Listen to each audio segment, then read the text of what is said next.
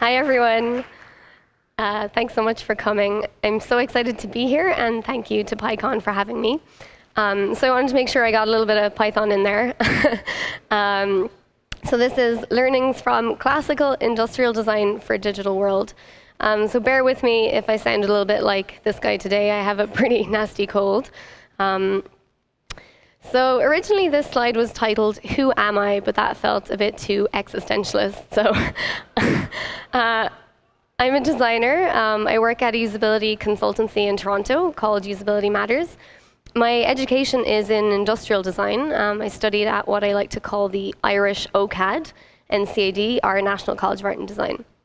So I'm really interested in people, systems, and interactions, which makes UX design a pretty ideal fit. I think technology is at a really interesting point where we're just at the beginning of developing really robust and humane digital technologies. So the idea for this talk came from thinking about what it was like to transition from designing physical 3D products to digital ones that often live on 2D screens. Design is basically a process. It's a way of solving problems, so you can kind of apply it to anything. However, I think there are some perspectives and ideas I really took with me from my ID training and work into the digital world.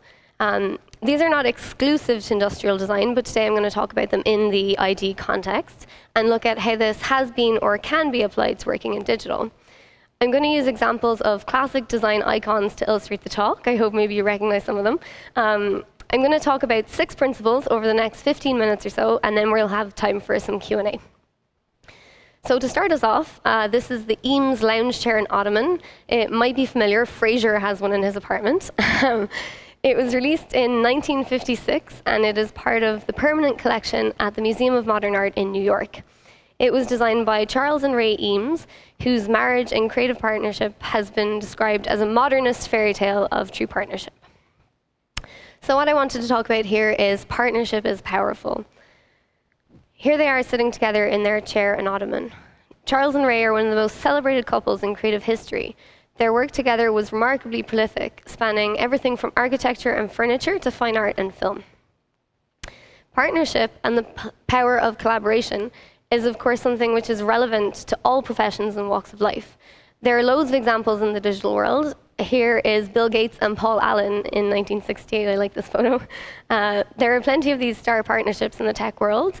Google founders Brin and Page, of course, come to mind.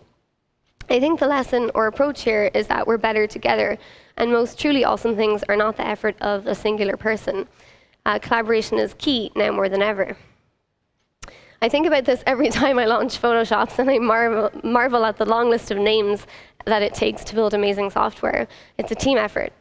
Design has long suffered from star designer syndrome, where one person gets all the glory, when in reality, almost all design is co-produced and created. You will even notice in this talk, I'm guilty of attributing things to one designer. So I guess it's like celebrate your teammates, and it takes a village. Of course, it's not news to you. Open source is a beautiful example of this principle in practice. So this is a Polaroid 1000 instant camera from the late 70s. Edwin Land was a pioneer of instant photography, which gained in popularity in the 50s and 60s and exploded in the 70s. At its peak popularity, people were shooting 1 billion Polaroids per year, which is not bad for the days before Instagram. To contrast, recent Instagram figures estimate 40 million uploads per day of photos. So the story goes that the idea for instant photography came from Land's daughter asking, "Why can't I see it now?" when he took photos. So what I wanted to talk about here was focusing on needs. Edwin Land saw a gap for making photography accessible, instant, and hassle-free, used in an everyday way like the telephone. He set about building for that need. He was also really good at pitching these ideas and ran shareholder meetings at Polaroid like a showcase. So Steve Jobs has talked about how he idolized Land and explicitly said he built Apple on the Polaroid model, mixing cutting-edge tech with beauty and design to fulfill user needs. How does this apply to digital? This is from the gov.uk redesign in the UK, which recently won a Design of the Year award. They have a set of principles, the first of which is start with needs. It's about identifying and thinking about real user needs and focusing on understanding these needs thoroughly. This shift is really exciting as we see institutions and businesses realize that designing for what real people need rather than forcing business structures on users can be exciting and profitable. So when we're building anything, we can ask, what need does this serve? A designer called Dieter Rams worked at Braun from 1955, and he became their chief design officer in 1961. The image is of his SK4 record player. He created electronics for the home, such as alarm clocks, record players, and slide projectors. He is considered one of the most influential designers of the 20th century. The objects he created were user-friendly and restrained in their aesthetic. So the lesson here is what Rams once summed up his design approach as: less but better. One of his principles of good design is that good design is as little design as possible. His thinking was that good design focuses on the essential aspects, and therefore products are not burdened with non-essentials. This also relates to focusing on needs. So I think there is huge scope for us to think about this when designing and building digital products, and I guess less but better could probably also apply to code. I think Facebook is an example that comes to mind for me of feature bloat, more but worse, as it were. This is just, there's so much going on that it becomes overwhelming and not very user-friendly. I think we can see some of this less but better thinking in minimum viable product, but I would propose that perhaps we can think about minimum valuable product. What's the essence of what we're trying to build, and how can we scale it back to its core value to people? Do one thing well that provides value, and you're off. So how can we incorporate less but better in software? I think this is a good example from project management platform Trello. They recently introduced power-ups, which are optional new features. The idea here was to retain the core valuable product experience, not to add clutter, but to make extra features and functionality available to power users. So you sort of decide whether you want to turn these on or not. They're not automatically launched. So I think this is a great way of incorporating less but better for a new feature launch. So this brings us to the DC01, the first model Dyson vacuum cleaner. James Dyson is a remarkable man and a real inventor, engineer type of designer. A disassembled wall-mounted Dyson decorates the staff lounge at the Royal College of Art in London. James Dyson takes a real problem-solving approach to his work. He sees a problem, like dust clogging a Hoover filter, and resolves to come up with a better way. It's not always easy, though. It took him 5 years and 5,127 prototypes to get to the DC01. So here we're talking about iteration, as many times as it takes. There's lots of valuable lessons here. One of the things about transitioning to digital that I found really exciting was the short iteration cycles. In industrial design, it can take years to get to market, but building websites or apps, I could prototype really quickly, and projects could get to market in super short cycles. This is great, but I think the downside is sometimes we, or definitely I, forget that it can take a lot of time and perseverance to build something really awesome. Of course, lots of agile methodology works on these principles of iterating, and we're seeing this approach being taken now, even with big enterprise companies. This is the TELUS beta of their new site, which was launched after only 4 months. It's responsive. And it's now running a live beta, which lets them elicit feedback from the public and then iterate again. Updates are live almost every week. So I think it's a pretty inspiring example of agility and iteration in a really big enterprise company.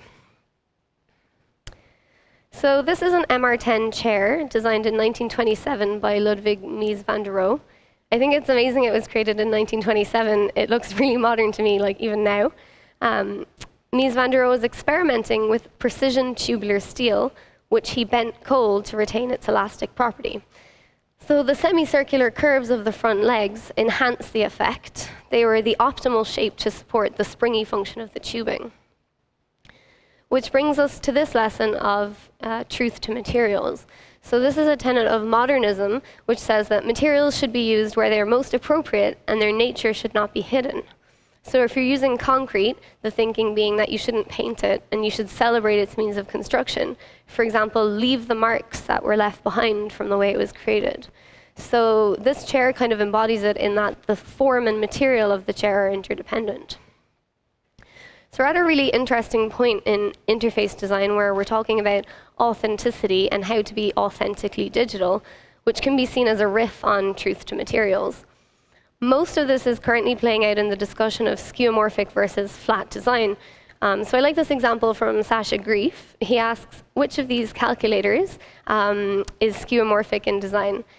The answer being that they're both, in fact, skeuomorphic, as they both imitate the layout of a physical calculator. So they're still taking cues from the real world and the physical object. With Windows 8 Metro design style and iOS 7, we're moving away from realism in interface design. I think apps like Clear show us what happens when you strip away realism and let information and gestural controls take center stage. One of the risks, though, is that we do away with affordances, i.e. it becomes difficult for people to identify what is an interactive element. So thinking about how we can incorporate truth to materials as we move forward with digital is one of my favorite challenges, but I think there's lots to do and lots to figure out. So this is one of my favorite pieces of industrial design ever. It's an Olivetti Latera 32 typewriter designed by Marco Nizzoli in 1963. This is also an example of how materials influence design. He took an innovation from the auto industry, press forming steel, and applied it to typewriters. This is the model that Cormac McCarthy wrote on, so books like The Road, up until he auctioned his original machine in 2009 and bought a replacement model in newer condition. So the principle here is build for longevity. I have one of these machines and it works perfectly. It's a really wonderful piece of engineering.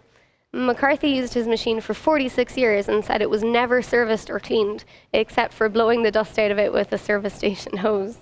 So most Olivetti typewriters have a longer lifespan than today's computers. I think this is one of the most challenging ones to integrate in the digital world. We feel like the pace of things has changed, that it would somehow be unreasonable to expect the things we build to be around and still functioning in 50 years' time. I'm not sure how we go about integrating this idea. I guess concepts like backwards compatibility are a start, so any thoughts or suggestions you have, I'd love to hear them. So just to recap, these are some of the principles I've brought with me from my industrial design training and work.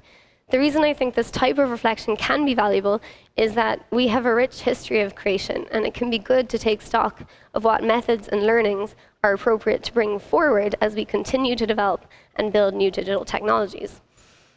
So that brings us to the end for today. Thank you for your time and thank you for listening. I hope it was interesting and maybe provided some food for thought.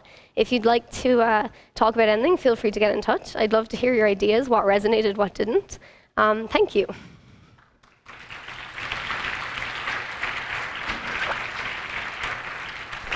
Excellent. Thanks a lot. And I can bring the microphone to you for questions, or you can come to that one.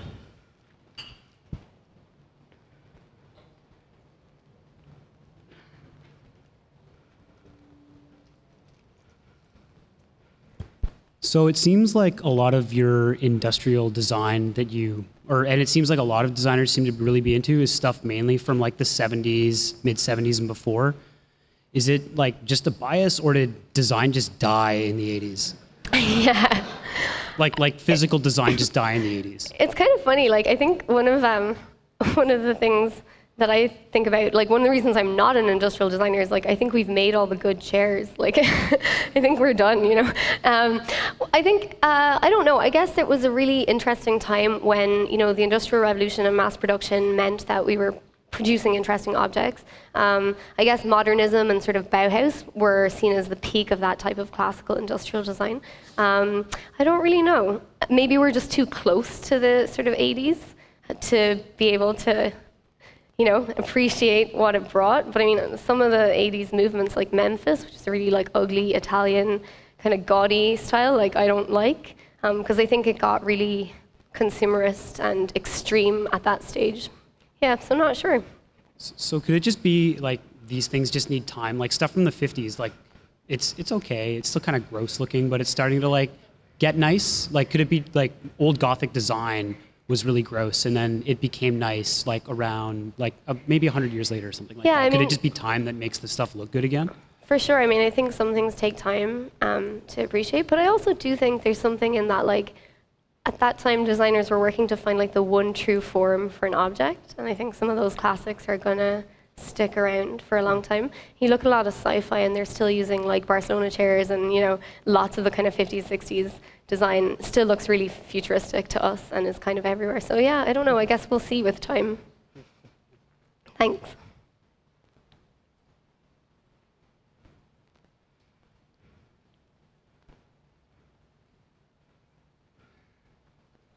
Do you think that, like the point that you brought up with the iPhone lasting 50 years, there tends to be a refresh of the hardware really often, and so do you think that that high rate of iteration is at odds with longevity in products, or do you think that they have a path they can merge together, or what are your thoughts? Yeah, I think it's a really challenging one, right? Like, I mean, I personally don't think the rate that we're making new hardware is sustainable.